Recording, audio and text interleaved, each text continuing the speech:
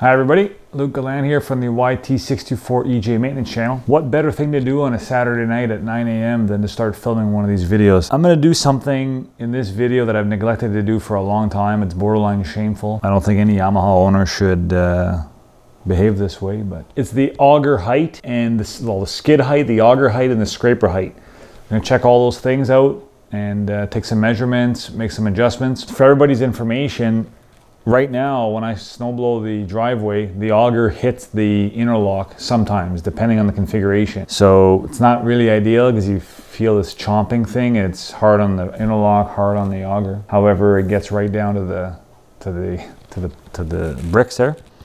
So anyway, let's get going and get this done. So here we have the relevant sections on checking the skid. And we find here that 5 millimeters is the recommended distance between the auger and the road surface. And using the skid feet here, so we'll proceed to that. As well, here's the section on checking the scraper. So it says to check the scraper underneath, and that it recommends that the scraper height should be higher than the auger height. So the clearance C must be equal or greater than the clearance D. So we're going to go ahead and measure those clearances and check things out on this one that's not been adjusted yet. So like most things on this channel, we're going to go for broke and use some really high precision feeler gauges to measure the clearance on my tile floor. When I say go for broke, I just mean that we're going to celebrate excessiveness and not be ashamed of it in any way. So we're going to measure then thickness of feeler gauges. We've got 2 millimeters. 2 millimeters is quite a ways from 5. Then let's check our scraper. Our scraper is pretty well touching the floor, so that's not good. That is nowhere near Yamaha OEM specification. 1.56 millimeters from the floor. So we're going to proceed now to removing the skid shoes and giving them a good inspection.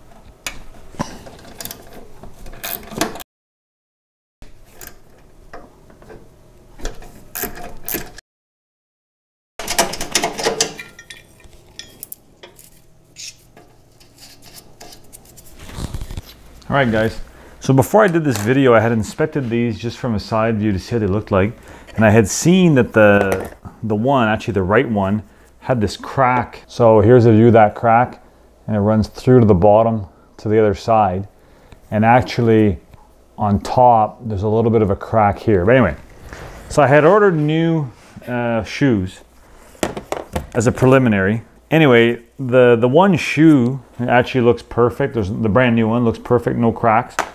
But the other one seems to have a crack that kind of probably resulted from the cooling. You can kind of see it in there.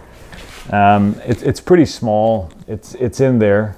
And so I kind of told the parts guy when I opened it, oh, look at this crack. Oh, yeah, well. So finally I kept them. So if I take the new one, or sorry, I'll take the one I've got now, measure it, 26.15. Here, I've got 27.6, so I've lost 1.5 millimeters. So I could change these, but what I'll probably do is keep running this one. If ever it cracks to the point where it breaks in half, I think it'll last a long time. But anyway, I'll have these on standby, which is fine. So what I'm going to do now is put these back in and then adjust the height to that 5 millimeters described in the book, and then I'll proceed to the scraper. All right, so I've pre-measured out 5 millimeters. It's actually the thickness of this wrench. So I'm going to put this wrench under the auger. I'll lift the front to make sure the auger's at that height, and then I'll drop the shoes down to get that fitment. All right, guys, so before performing this adjustment, you really want to get the snowblower up, lift it, and drop the tracks. Okay, that's how all these adjustments need to be performed. All right, guys, I've laid the snowblower down and used the rear cylinder to get it to sit on that wrench, which is 5 millimeters of height on the auger. So I'm going to proceed now to putting the shoes in there. All right, guys.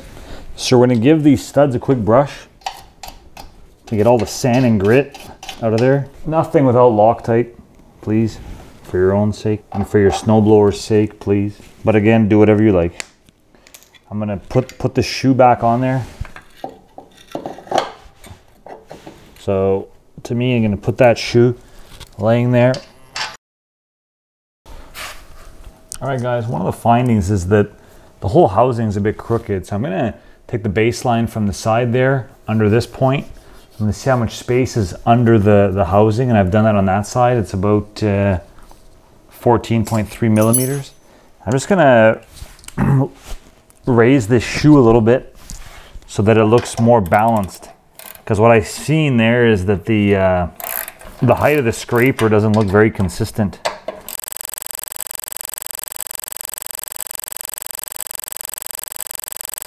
And it's because of this. There we go. So torque value for this is 16 Newton meters or 142 inch-pounds.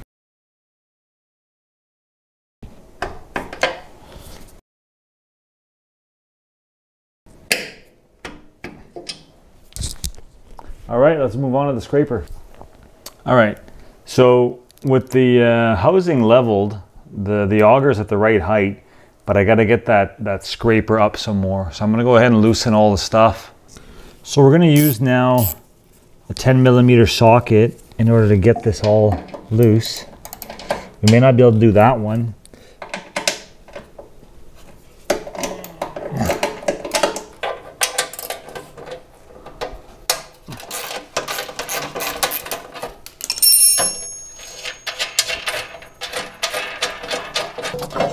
Let's take this out anyway to have a good look at it. So here we see there's actually not too much dirt in there, a little bit of moisture. Actually, that might be the WD-40. Yeah, that's the WD-40 I sprayed. So what we're gonna do now is clean the auger housing of any dirt before we make the adjustment. And we'll put it back in and make the adjustment.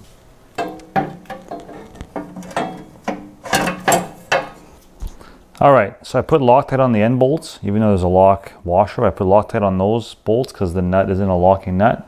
And on the back nuts, I didn't put any Loctite because those are all locking nuts. So I've snugged them all up. I'm gonna put maybe a 6 to 7mm height under the scraper and then lay the snowblower back down. So I've gone and lifted the snowblower at the back, let the tracks down.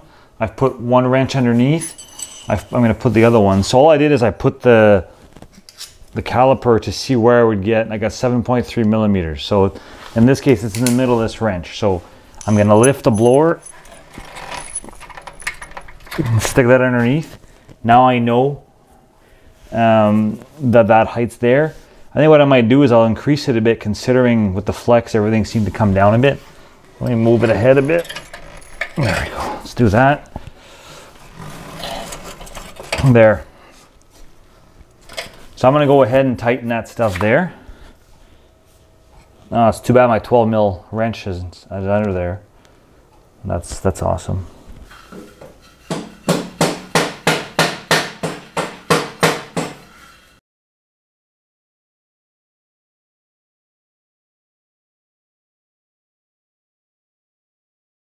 All right, guys, so one of the lessons learned in doing this scraper height adjustment is that you have to move the scraper up and then bring the snowblower down into its own weight. Then you can adjust the scraper back down to the height it needs to be at. If the scraper is down too far and you want to kind of bring the blower up to get the scraper to move up, I think it'll bind in there and it won't move up for you. So in this case here, the scraper's adjusted back to kind of where it was before. And now it measures higher than the auger. So I'm going to go ahead and torque these bolts now, but that's just an important point. So for these other bolts, we've got 9 Newton meters or 80 inch-pounds.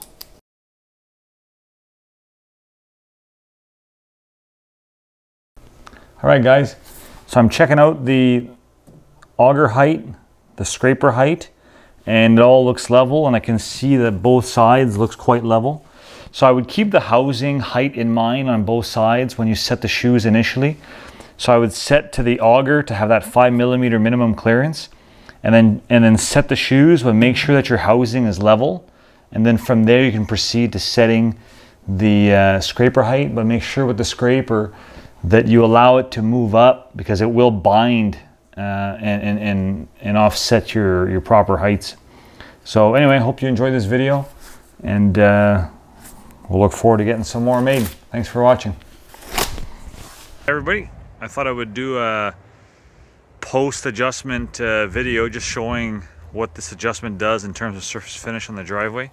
So again, I had my auger set to 5mm, and I had the blade to 7mm. That's what I did using the skid shoes. So I'll turn the camera around here and just show. All right, so here we've got the finish. So I mean, it's It's a bit as it was before, maybe a little bit more height, but it's tolerable. At least the auger's not hitting. Here I've got more of a flat surface back here, and you know, it's okay. It leaves a little bit of snow. The blade could be lower just a little bit, but I'm not going to repeat that for this video, but I might do it on my own. So I reread the manual, and it says to set the auger blade to the same height or higher than the auger itself. So I might lower the blade a little bit. Part of me thinks, well, why can't the blade be lowered right down so it scrapes everything up? But what I found here when I just passed it is that the shoes were helping support the unit and preventing the auger housing from digging into the ground. So, you know, actually it passed much easier than it usually does. All right, thanks for watching.